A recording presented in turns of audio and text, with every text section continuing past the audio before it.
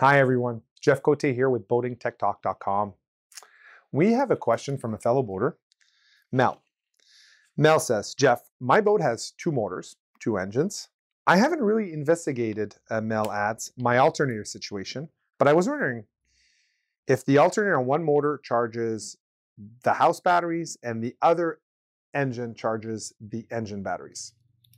Okay. What's normal? What to expect?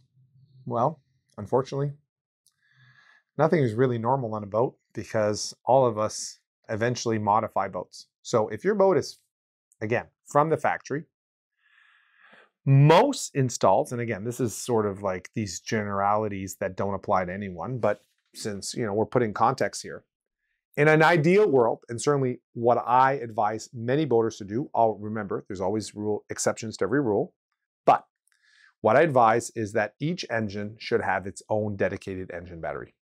That's my advice. So if you have two engines, two engine batteries. And I know some of us will have one engine battery do two engines, but we could take a whole 1 hour spiel on why.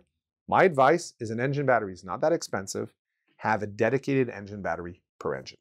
Now, in this instance, this boater, Mel, talks about not multiple battery banks. He's talking about only two battery banks. So he's got two engines, two alternators, one house battery, one engine battery. Generally, the starter is connected to the alternator. And I mean the starter solenoid. So when you buy an engine straight out of the factory, any car, if you wire either two engines to one battery, both alternators are going to be recharging that single engine battery. That's how it would come from the factory. Now, over time, and certainly boat builders and technicians like ourselves, what they'll do is they'll intercept one of the alternators, and instead of that alternator recharging and connected to the starter solenoid on the engine, they're going to intercept that power, and they're going to run it to the house batteries. So it is possible, Mel, that on your boat, you have literally two engines, and each engine is connected to its respective battery bank, and they're separate. The best way of testing this, by the way, is not actually following the wiring. The best way is to confirm behavior. So here's how you would confirm, Mel, and this applies to all of us. How would you confirm what is going on in your boat? The first thing is disconnect shore power from your boat. If you've got solar panels, cover them up. I want no charging voltage at all on your boat. So the only charging voltage you're going to get is from your alternators. If you've got a methanol fuel cell, disconnect it. If you've got a wind turbine, disconnect it. Solar panels, cover them up, disconnect them. But on most cases, most of us don't have all those things. We either have a battery charger and alternators. So that's for most of us. All right, so now that we're disconnecting from shore power, you want to measure the voltage at each battery. So whatever it is, it doesn't really matter absolutely what it is. You just want to know what it is at the meter. And what you're looking for is change. So what you would do is you would start, let's say, for example, the starboard engine. You look at the voltage prior to starting.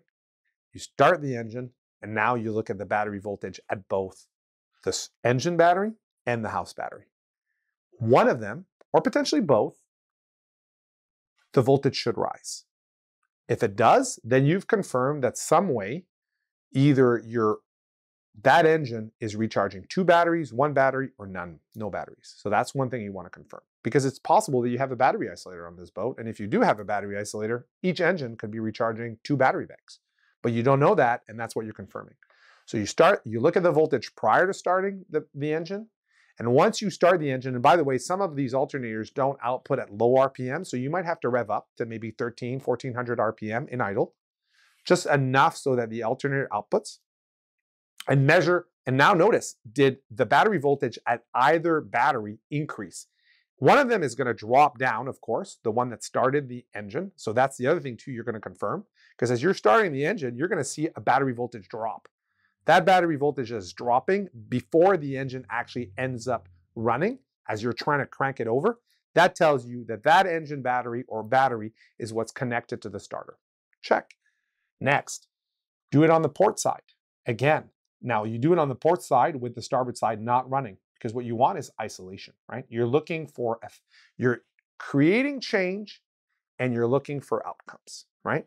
So now you do the port side. And again, so In this instance, Mel is supposing that one engine is connected to the engine battery and another engine is connected to the house. In this instance, one engine should only recharge the engine battery and the other engine should only recharge the house battery. And Mel should be able to notice those voltages going up, and that would be a way for Mel to confirm his assumption. But it's a great way, and you don't even need a voltmeter. I mean, like a multimeter. You just need a voltmeter on your panel, and obviously all engines should have a voltmeter on the dash. And your house battery has to have a voltmeter. If you don't, you got to get one.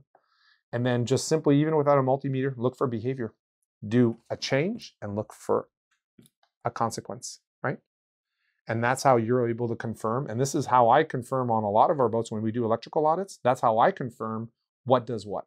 Not even by looking at the wire, because ultimately, sometimes it's pretty complicated.